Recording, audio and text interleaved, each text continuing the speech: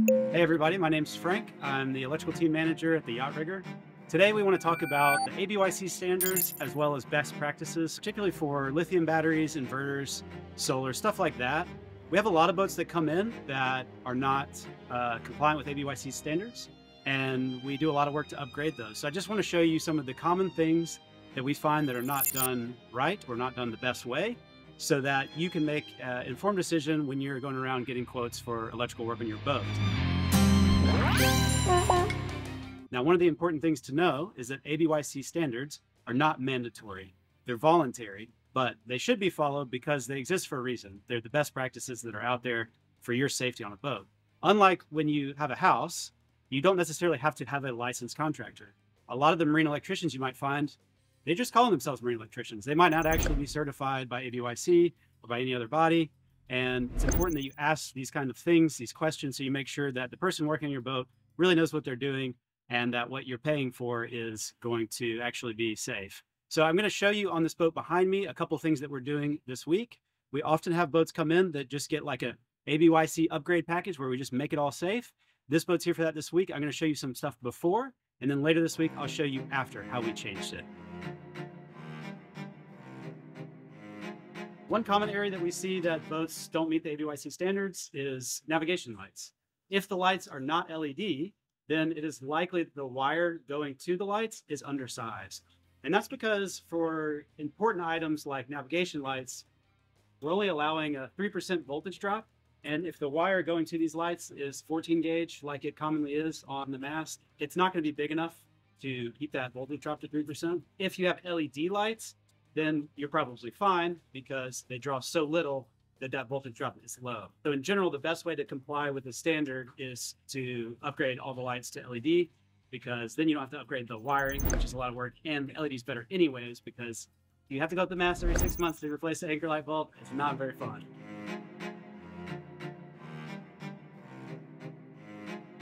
Okay, one of the most common areas of non-compliance would be with lithium batteries. So lithium batteries, you gotta be very careful with them. They're so powerful.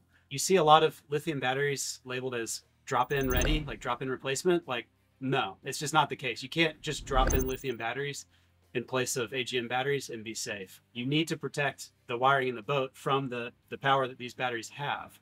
One of the most common areas that we see non-compliance is lack of fusing. The other is lack of a proper battery switch. So in this instance, we have both. So I'm going to show you the before, and I'm going to show you what I see wrong here. And then later, we're going to show you our preferred way.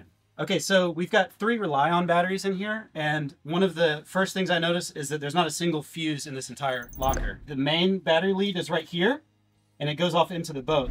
There should at minimum be a fuse here, but really even that's not sufficient. What we're going to do to this is add a individual class T fuse for each battery. So each battery will have its own fuse. Then they'll go to a common bus bar. That bus bar will have a main class T fuse on it at 500 amps, or actually in this case, it might be more like 400. And then there'll be a battery switch. So here you see there's no battery switch. There's no way to disconnect these batteries from the rest of the system. And that's a big problem. So we're gonna add a battery switch in here. And that way we can disconnect the batteries from the rest of the system for servicing, for an emergency. One of the rules about the battery switch is it needs to be readily accessible.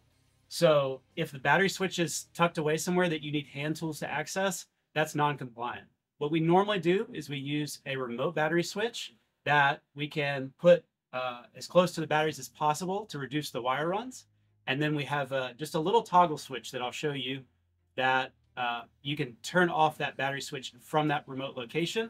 And so that's really one of the best options. Another thing is spare fuses. So we always put a spare fuse next to any fuse that we install. That way, if we're talking you through troubleshooting on your boat and we say, oh, well, that fuse is blown, unsnip the class T fuse that's right next to it and put it in there. Not go to West Marine, if there's even one near you, and buy one. We always like to include those spare fuses there. That's a good thing to ask about. You know, will there be spare fuses? What kind of fuses are you using? Because just the class T fuses by themselves can be $50 to $80 for each one. So that certainly adds up in the cost, but it's something that you want to have. You want to have these spare fuses. Another thing I want to talk about is battery brands. We now only sell and install Victron batteries at this moment because we believe that they're the best batteries. There's some other brands that we've used before and they're not so bad, but a lot of these companies don't tend to stay in business. They get bought out, what have you. Another one is like, for example, these rely-on batteries. The internal BMS in these batteries is just really not that powerful. So the recommended continuous charge current for these batteries is 50 amps, which is just not very much. The Victrons can do more than double that. So this battery bank that has 3 batteries, I can only really safely put in 150 amps at a time, which is just really not that much if I load this thing up with solar and alternators. For the money, the Victron batteries are a better buy because they're a very similar price point to the Rely-Ons. Now you do with the Victron have to add an external BMS, and that's what kicks it over to make it a more expensive option. But it's got many more features that make them a better choice. So certainly you want to consider which brand battery you're getting. And for our money, we think the Victron ones are the best. It's a company that we know will be around to actually honor their warranty. And the value for the money is great because the features are so rich. One other common non-compliant area is security of the batteries. So the batteries need to be secure so that they can't move at all. In this situation, these batteries, they're secure. So I'm not seeing any problems there. You can't move these batteries. In this instance, they've done that with this big metal bar. I prefer not to have a big metal bar by the batteries, but you know, it's fine. This works. What you don't want to see is batteries that are loose. That's a problem.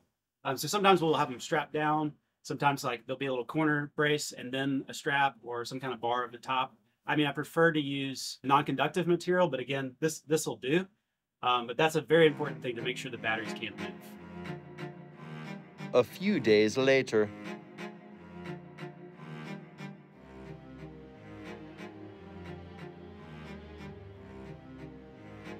Okay, so here we are at the battery bank. Just going to show you the few things we did here. We didn't even move the batteries at all. But what we did do is we added a Class T fuse to each battery, like I discussed.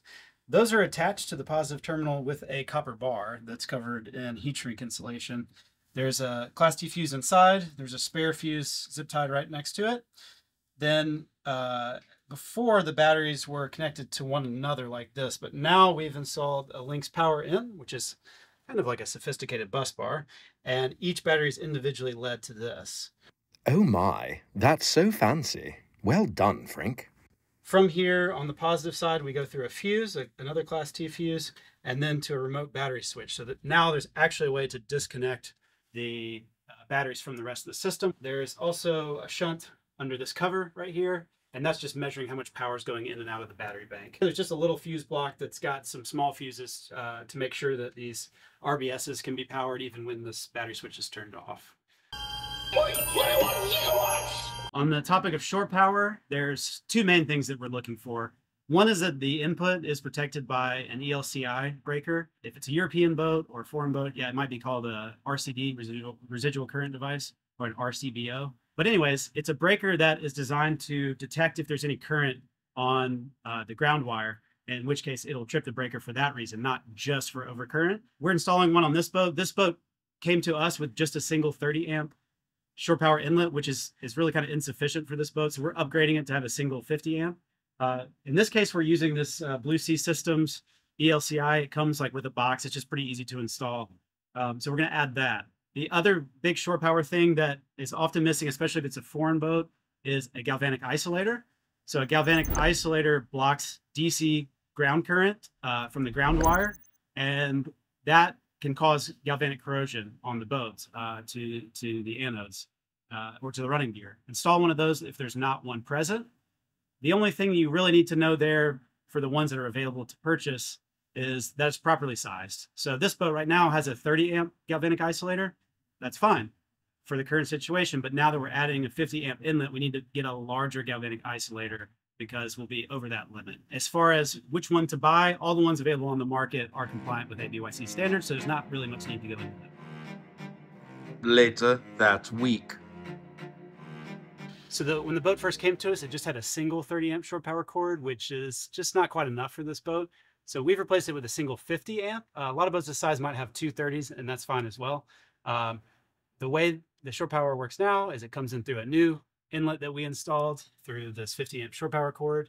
It then comes to this ELCI breaker right here. This is an ABYC standard, and it's such for a reason. It's monitoring for ground current, and it'll trip if there is any. And so that's to protect you from a shock hazard on board the boat.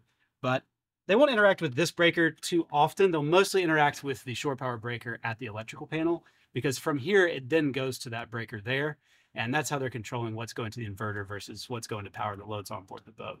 Again, there was also a galvanic isolator already on the boat, but it was sized for a 30 amp cable. So we've replaced that with a larger one that's sized appropriately for this. Okay, when it comes to solar wiring, there's a couple different ways of doing it. Our preferred method is to use as many solar controllers as possible. Of course, we love the Victron brand here, so those are NPPTs. We like to do one per panel, maybe one for every 2 panels. The more you have, the less impact you're getting from shading. I don't like a situation like on this boat where there's 4 panels and they're all on one charge controller. One of the most important reasons for the multiple charge controllers is to deal with shading. With shading, it can be really detrimental to all the panels that are connected together. So if you've got 4 panels connected together, like we do here, and you get some shade on one of them, it has a much worse impact on the entire array than if those were all separated to separate controllers. So while the cost and space consumed does add up to have all those different controllers, you get much more power for what you're doing. We have multiple runs of wires going inside. So we'd have 4 runs of wires. So you can start to see how the stuff starts to add up in cost. And that's one thing to factor in when you're considering this. The way we like to do it as well is that each solar panel feed from the panel has a breaker that will trip both the positive and the negative DC wires. Then we The way we like to do it is we like to have a double pole breaker that will break both the positive and negative wires from the solar panel. From there, it goes into the solar charge controller. And on the output side, we just break the positive wire. And then we'll bring those together, usually on a bus, and then take that to the house system. Then those will all be networked together for communications purposes and sent to any onboard monitoring system, like maybe a Victron Servo. Another thing I look for on a solar installation is the structure itself. We like to beef it up a lot. We are mostly offshore sailors here. And so I don't like to see an arch that can get kind of resonant, like starts to vibrate. One thing to consider is the legs. So in this instance, these legs angle back. That's a much stronger scenario. It's even stronger if it goes all the way to the back, which in this case, it only goes maybe 2/3 of the way back. What we're trying to do is reduce how much overhang there is behind the down leg, and that will strengthen it up. The other thing to consider is what diameter is the tubing. So this is kind of small diameter tubing. And if I start shaking on this, you can see the whole thing starts resonating and vibrating. I don't love it. I mean, it's probably fine, but we like it to be a little beefier. When you're slamming into waves, that thing's going to be shaking around. It's the last thing I really want to worry about. We've had plenty of our solar arches go through really big storms, including I think it was 5 panels, maybe 6 panels. It was on a catamaran in Fort Myers Beach in Hurricane Ian. Thing didn't even budge. Okay, so it's really important to have peace of mind that the structure itself is sound. Let's compare. For comparison, this is an arch that we built. This is actually a slightly smaller boat, but instead of 4 panels, we've got 5 panels, so the arch is a little bit bigger. One of the things that we do is we use a bit larger diameter stainless steel tubing, and then we also use stiffener bars between the panels, and that really helps keep it rigid. So if I start wailing on this thing, I really just can't get it going. It's really hard to make it start vibrating. So this is a lot stiffer of an arch, and I really like that for when you're slamming offshore. You don't have to worry about this thing bouncing around back there. Boom. Okay, there's a couple points about inverters that we see that are often non-compliant. Let's go through in order. The first would be the DC fuse. So in that case, it's right here. This is good. We've got a Class T fuse. Technically, if we're going to be sticklers about it, we should have a cover on this because this compartment can be accessed without hand tools. There's just a little finger latch right here. So we'll probably put a cover on this. And again, we'll put a spare fuse right here. So if it ever blows, it's there. The other thing that should be added is a battery switch.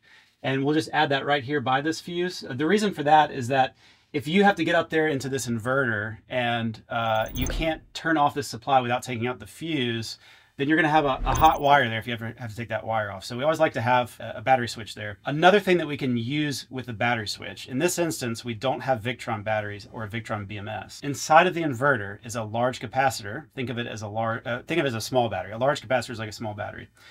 When we first connect the batteries, there's going to be a large inrush current into the inverter to fill that capacitor. And then all of a sudden it's full and it stops, and that can damage the inverter. So what we do as a best practice, not as a requirement, is add an inverter pre-charge circuit. And I'll show you that once we install it. But what it will do is we'll have the battery switch off, and then we'll slowly feed a little bit of power from one side of the battery switch to the other, so that we charge that capacitor. Once it's charged, then we close the battery switch, and now we've safely pre-charged the inverter. If you're using Victron batteries with a Victron BMS, it automatically has a pre-charge cycle during the startup phase of the BMS. So we don't need that. It automatically goes through that process. Another reason why Victron is such a great system for their batteries. Another item we commonly see missing is a case ground. So a case ground is a negative colored wire, so black or yellow, that's connected to the actual case of the inverter. There's a bolt usually near the bottom that it goes to, and then that goes to the negative bus bar on the boat. That's there so if there's an AC short to the case, that it can safely travel through that case ground and not through you to find ground. So that's an important one. This boat doesn't have it. We're going to add that. Just simple wire, not that hard to do. It's also important to make sure that there's breakers for the AC input and the AC output on the inverter.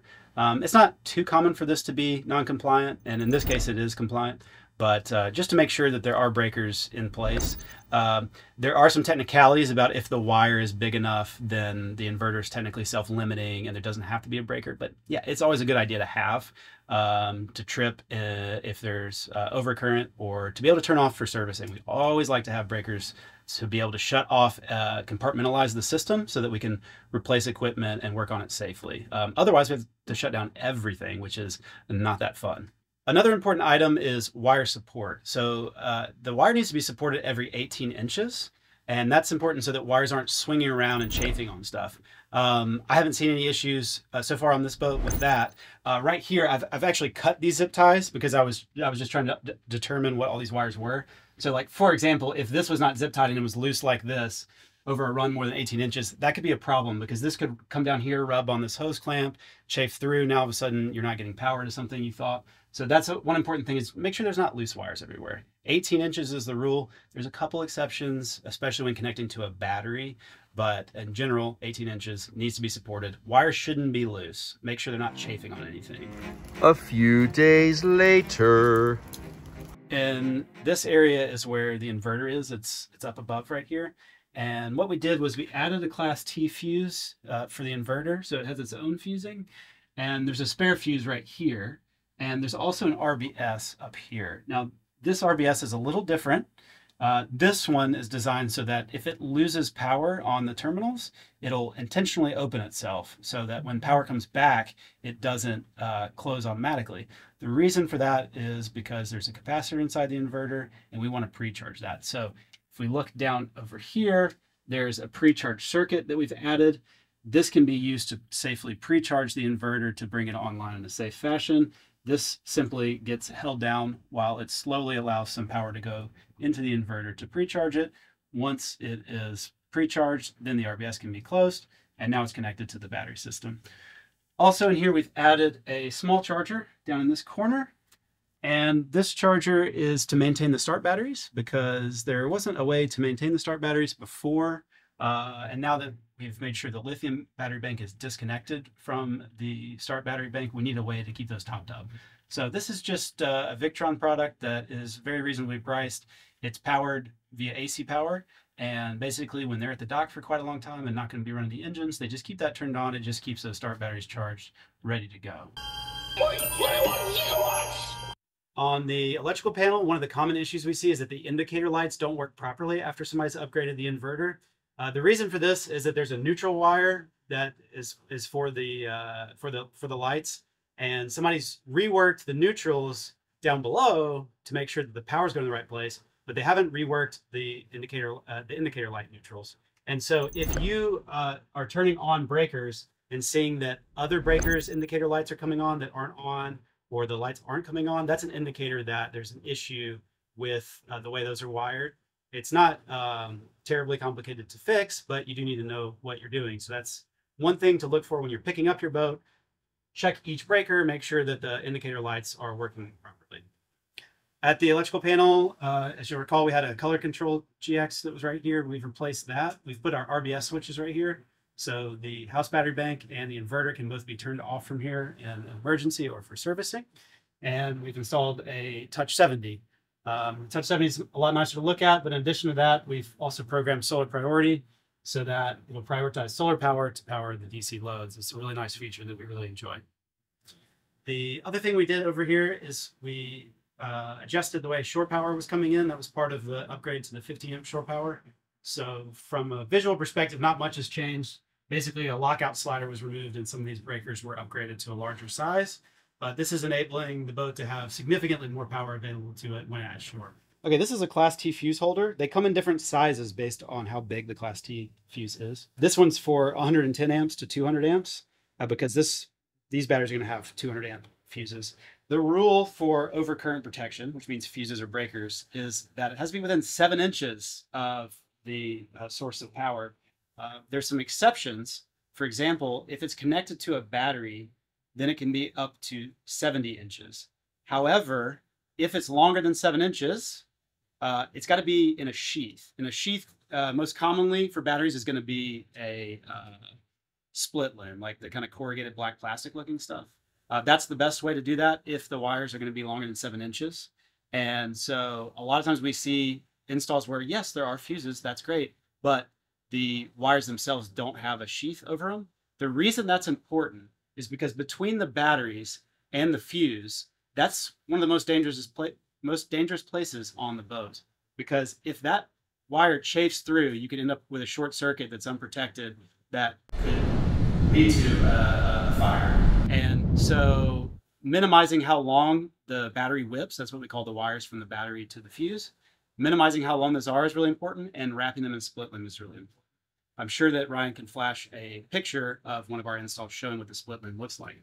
The other solution we commonly do is to take a copper bar, which is great, and we'll bolt this to the positive stud, and then we'll bolt this to the Class T fuse holder. This has insulation over it. We'll put a cap over here so it's insulated, and then this goes over there so that it's all protected and you can't accidentally short circuit right here. So this is our favorite solution when space allows, because you've really shortened that distance that you could have a problem before you hit that first fuse.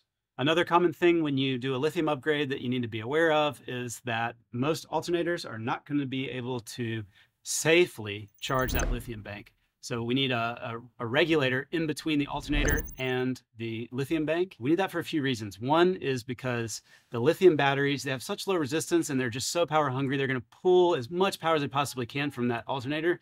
Well, they might end up pulling too much and frying the alternator. What we commonly do is have an external regulator, and that will control the alternator in the way that we want, put out the voltage that we want, the amperage that we want, to do so in a safe manner. We commonly use the Zeus alternator regulator. There's also some other brands out there that can be used, and it's just important that you have something. In lieu of that, the cheaper solution is to use like a DC to DC converter. So commonly we'll use a Victron Orion, or now they have the Victron Orion XS, which does 12 volts to 12 volts at 50 amps. That's what we're going to put on this boat. So we'll be able to take 50 amps from each engine and send it to the lithium bank to make sure that we don't work this alternator too hard. That's an important thing to do. On a lot of boats, you'll see we install high output alternators that are specifically designed to get as much power as possible into the house bank. But in a situation where you don't want to spend up to 10 grand per engine to get that, the DC to DC chargers like the Victron Orion is a much cheaper way to get some power from your engines. Lounging. Hey. Is this okay? Yeah, it works. Okay. You rolling? Yeah, rolling. What we've done is we've put in the new Victron Orion XS, which is a 12 volt to 12 volt 50 amp charger. And in this way, we're feeding the start battery to it, and the output, we're regulating the voltage and the amperage and sending that to the lithium bank. So that way we can really control what's happening. And it's networked to the servo, and the servo has been told how much power it's allowed to put into the battery bank at one time from any given source. And because it's controlling both of the Orions as well as the solar charge controllers and the inverter, it can globally limit the amount of power and the voltage that we're putting into the bank to make sure that everything is going how it should be and we don't go too hard for those batteries. So that's been a really nice addition in there. They're programmed so that, of course, they don't start charging until the engine is turned on and the alternator is charging, and then there's a little bit of a delayed startup there. So that's how those work. It's a really affordable way to add alternator charging to a lithium bank. Another item to look for is there's an ABYC standard that says that there shouldn't be more than 4 lugs on any one terminal stud. We see this a lot, especially on batteries. People would just like, let me add another wire on the battery rather than put in a bus bar. So on this engine here, there was 5 wires on the positive stud. So fortunately, one of those wires doesn't do anything. It's not actually going to anywhere. So in this case, we just removed that wire. But in a situation where you had more of those, what you do is you take a bigger gauge wire up to a bus bar and then move all of those numerous other wires to that bus bar so that they could be spread out. We try to generally only have like 2 wires per stud. You get more, and what happens is the bolt, it will back out much easier. It just doesn't have as good of a grip. And loose wires is very dangerous on a boat. It's important that we don't combine different chemistries of batteries. So if we're putting in lithium house batteries, it's likely that there's already a way to combine the AGM start batteries to the house batteries. We need to make sure that that's either really hard to do or it's not going to happen automatically. A lot of boats will have a system where if the alternators are charging the start batteries, it'll automatically combine it with the lithium batteries. We don't want that. What that means is that there needs to be some kind of regulation about when those batteries can be combined. In an emergency situation, and you need to start the engine and the AGMs are dead, sure, let's make that happen, but let's make sure it can't stay connected for too long. Another thing is that if we're installing high output alternators and they're going to go charge the lithium bank, well, we've just removed the way that we're going to charge the AGM start bank. So now those start batteries are going to go dead. So we have to provide a different means to keep the AGM start batteries charged. Again, that will usually be a Victron Orion that's going to do, it's a DC to DC charger. That way we can tell the Orion, take power from the lithium bank, and I want you to charge this AGM battery at this profile. So it's really important to make sure that those chemistries are separated and that every charger that's connected to the different chemistries is charging at the right profile for that chemistry. So it is actually an ABYC standard that you make a wiring diagram for the work that you've done. In our case, we produce these ones digitally, and when the boat leaves, we give them a print copy, and then we email them a PDF.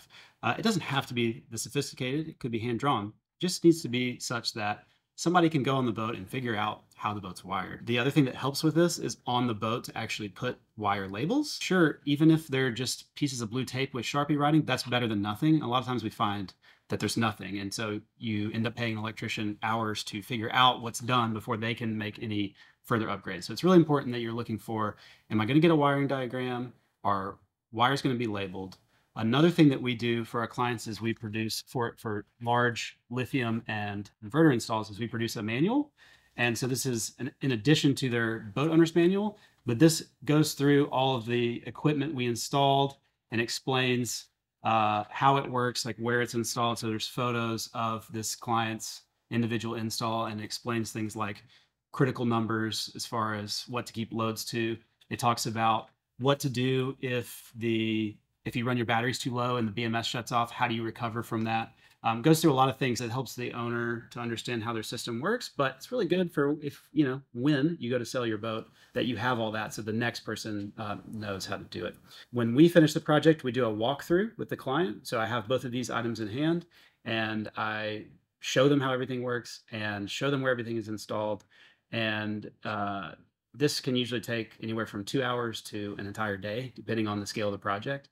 And it's really important that the client understands what they've paid for and how the system works. These Victron systems that we install these days, they all have remote monitoring. So we connect the servo to the internet. And since most of the boats these days have Starlink, they're always connected to the internet. So from my desk, I can log into almost all the systems that we've installed and I can monitor if there's an issue. So if a client calls and says, hey, I don't know that this thing is charging quite right or whatever, I can log in and I can see all the data and see if there's an issue. I can even push changes if I need to. So that's really helpful. There's been several situations. It's usually when a client runs their battery down to like 15% and it shuts off because they're running AC. A little too long, and I can help them like walk through that and get it back online. Usually within the first 2 weeks after boat leaves, we do actively monitor the boat on the remote monitoring, just to make sure everything's working right. After that, we kind of just wait till we hear if there's a problem. But one client, right after they left, I noticed one evening before I went to bed that they had their aircon on pretty full blast, and they hadn't charged up enough before they went to bed that night. And I was thinking, yeah, their battery's going to die for tonight for sure. And so I texted them and I said, hey, if you're reading this, you've probably just woken up and realized that your batteries have shut off. Just a reminder, here's what to do to get it back online. So he wakes up at 5 6 a.m. The batteries had shut off at 3, and he goes through the steps, brings it back online. And then once he gets it online, he's got Starlink again. He's messaging me like, oh, thanks for helping me get that back online. So sometimes we do even know if you have a problem before you do. It's a really helpful thing, and it's one of the really nice things about having Starlink or some other way to like always be connected to the internet, is that help is just right there, and we can really see so much data when all the system is Victron products.